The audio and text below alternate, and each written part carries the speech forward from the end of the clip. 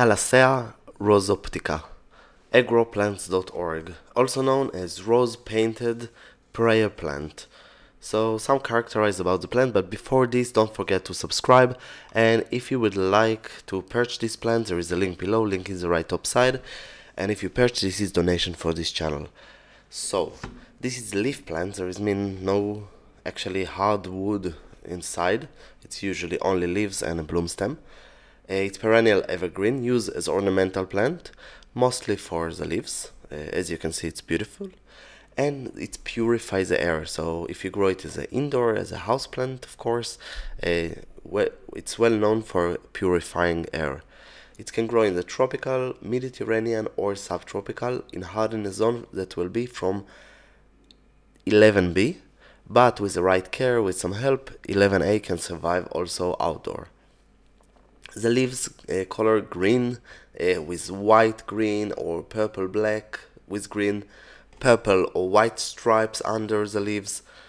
There is a few patterns that you can see, and a little bit pink and green and black, and it's very nice colors. Flowers are pink. They grow like in beehive.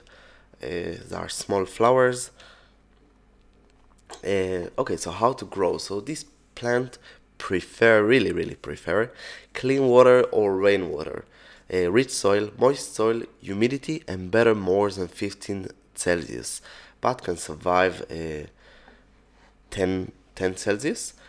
And this is important, that the optimal temperature will be from 18 to 25. This will be the best for this plant. Okay, so some explanation in Fahrenheit. So 10 degree Celsius it's 50 Fahrenheit, 15 degree it's 59 Fahrenheit, 18 degree it's 65 Fahrenheit, and 25 degree it's 77. Sorry. Okay, so how to take care? So you should fertilize it. It's like fertilizer at least 3-4 times a year. Depends on fertilizer, of course, that you use. Add organic matter, mulch. It's amazing for this plant. It keeps them moist. Something not too much, not big leaves, because it's a small plant. So you can put like chopped wood or small leaves, dead leaves. You can start to grow it by seeds. That it's hard. Highly not recommend. And you can also do it by to buy plants, of course, and to separate daughter plants for the mother plants. This is an option. You need to check that you have at least few leaves before you separate them. You can dig a little bit with your hand. Don't use a sharp object. Reveal the roots. Use some water.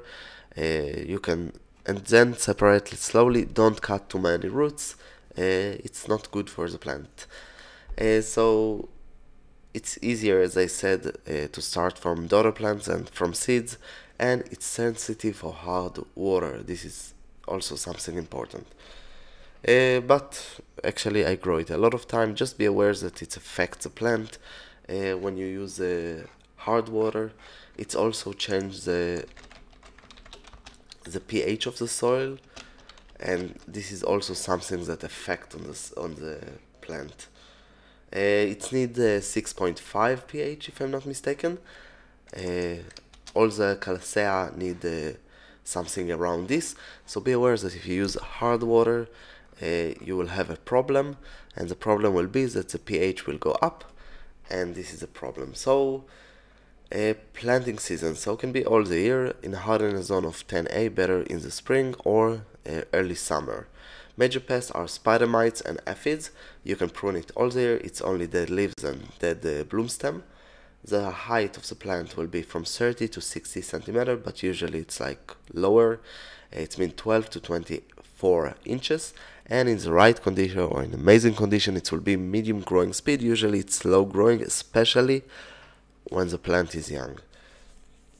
A water requirement will be average to big amount of water. Don't let it dry, but do not overwater. And if you let them sit in puddles, you will have rotten root, and this is not what you try to get. Except this light condition will be full shade, and of course you can grow it indoor. If you grow it indoor, be aware that it's affected by a heater, cooler, like air condition, and you need to keep the soil moist and a little bit humidity. Don't put it next to air condition, it will a little bit dry it and maybe will kill it. When you grow it in a container, it can be the size of 10 to 15 liters, so it means 2.5 to 4 gallons. Need to switch the soil every few years, of course, and also you should prune the dead leaves and put humus, organic matter, and of course fertilize it. You should use mulch, chopped wood, or dead leaves, better chopped dead leaves, something small as I said before. It can bloom most of the year in hardiness zone of 11A or even B, usually in the summer, and can be in the early autumn before it can get cold. If you choose to grow it by seeds, highly not recommend, but high humidity, moist soil, peat soil, sterile, of course, clean water, temperature around 25 Celsius, it means 77 Fahrenheit, and better in the night 22 Celsius, 68 Fahrenheit. You need a little change between the day and the night. Night need to be cooler a little bit. You can do it all the year if you have the right temperature. Better to do it indoor. I saw better result when you do it indoor. Of course, if the planting spacing, better to do it in separate pots. If you invest in this, it's hard, so you should do it in the right way.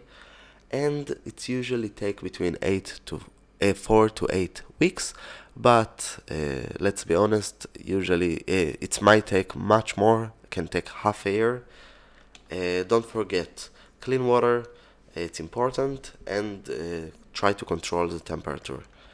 Except this, it's not hard to grow, it just sounds so much hard, but it usually grows a houseplant, so it's clean environment and doesn't require much. That's all from growplants.org. Don't forget to subscribe, visit our website, and of course, if you have any question, just ask. You have here links about more videos, some lists, subscribe, and of course, purchase a plant, and this is donation for our channel. I hope you enjoy, and come visit us again.